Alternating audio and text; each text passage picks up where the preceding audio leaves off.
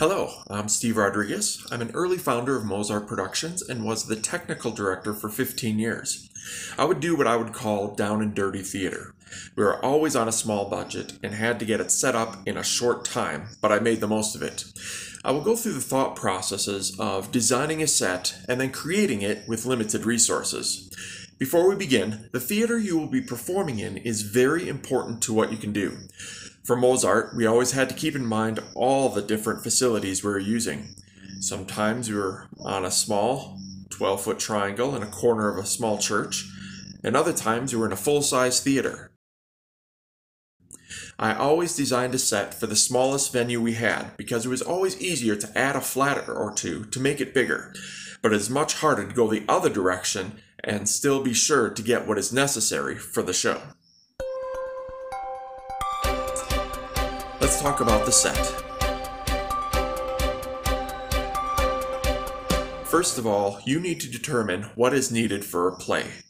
After receiving the script, I would read it and determine the location or locations, entrances and exits, windows, lights, special effects, and other things that would affect the tech. Some scripts have a set design at the back, but don't always feel like you need to do what they do exactly.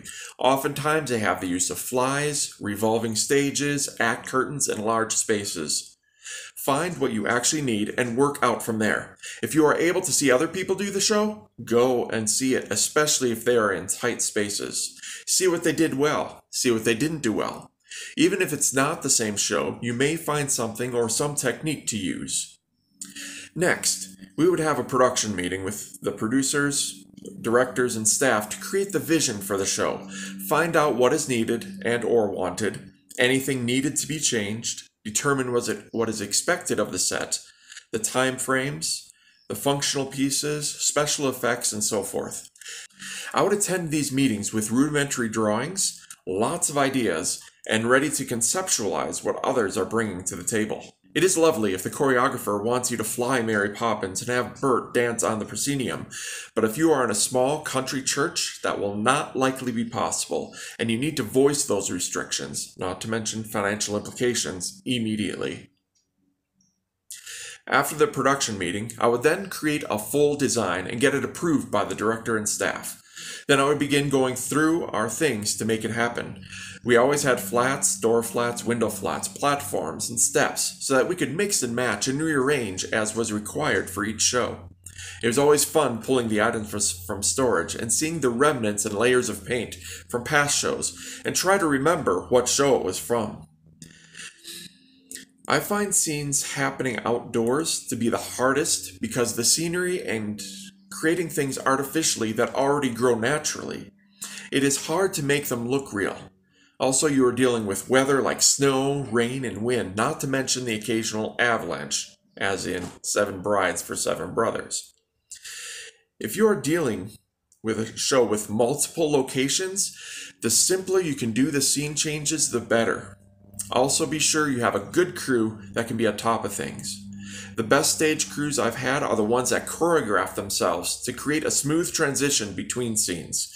It makes it a pleasure to watch the scene changes, which can sometimes be distracting and destroy the pacing of the show.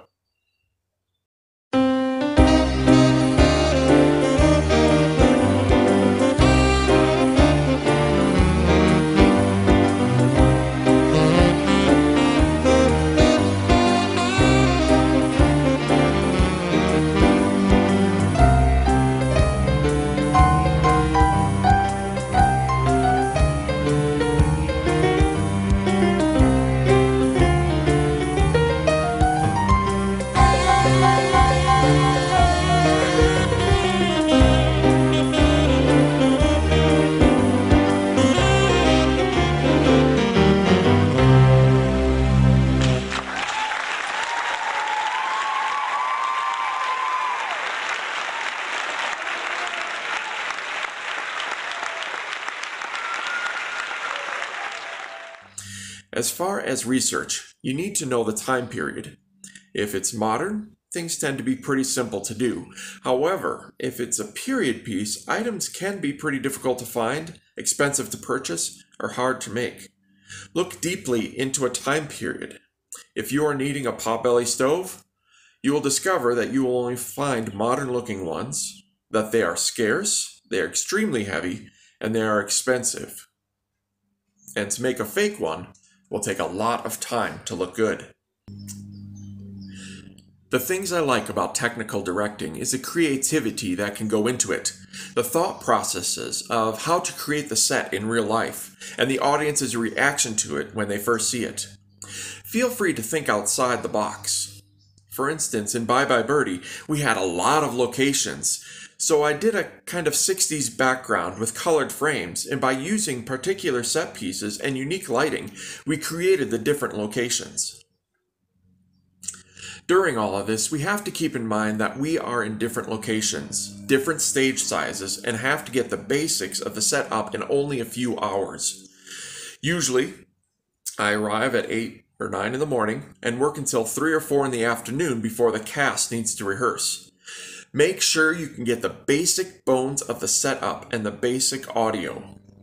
I usually didn't start lighting until the next day. After the basics in all these areas are up, you can go back and fill in the rest. Some shows I would be painting the last few pieces of set as the audience is entering the auditorium. Of course, that is not ideal, but you often do what you have to do. Sound.